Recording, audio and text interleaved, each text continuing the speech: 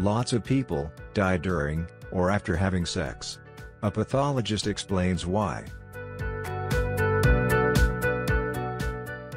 Sex has many beneficial physical and psychological effects, including reducing high blood pressure, improving the immune system, and aiding better sleep.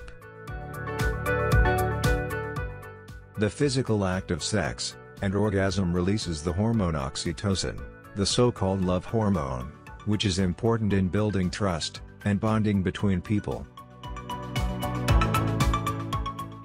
But there's a dark side. People sometimes die during or shortly after sex. The incidence is, thankfully, extremely low and accounts for 0.6% of all cases of sudden death. There are many reasons why this happens to people. In most cases, it is caused by the physical strain of the sexual activity, or prescription drugs, or illegal drugs, such as cocaine, or both.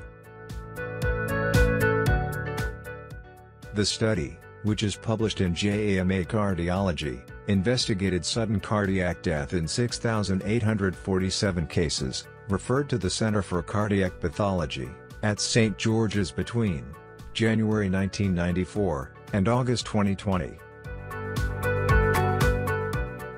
This new study suggests that sudden cardiac death in people under the age of 50 is mainly due to sudden arrhythmic death syndrome, or cardiomyopathies. Younger adults who have been diagnosed with these conditions should seek advice from their cardiologist on the risk associated with sexual activity. However, the low incidence of death in these studies suggests the risk is very low, even in people with existing heart conditions.